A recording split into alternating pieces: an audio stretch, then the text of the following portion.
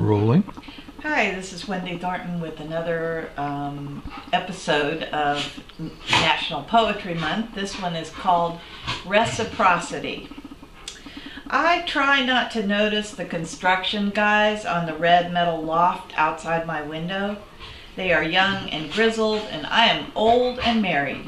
Happily married to a man who works in a nearby office, and I am not a fool. I know that even though these construction guys seem cool with their death-defying lift into the clouds and their cigarettes dangling from their mouths and their pants dangling from their hips and their lips wrapped around those cigarettes I used to smoke, and their tools.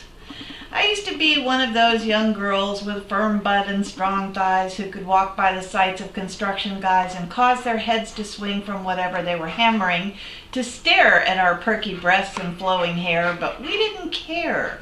We were used to being stared at. We liked it, as long as they didn't dare talk to us. Looking was admiration, whistling harassment.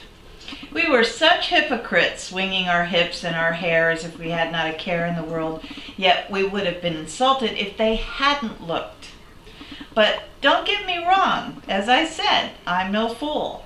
I know my man, the former construction guy, with his grizzled hair and graying beard, is even now staring out the window of his nearby office, watching the young girls with their firm buttocks and strong thighs, swinging their hair without a care as they carefully walk by.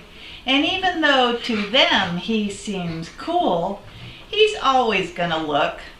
And he's forgotten the old lady in the office nearby, but no doubt he'll remember soon. Thank you.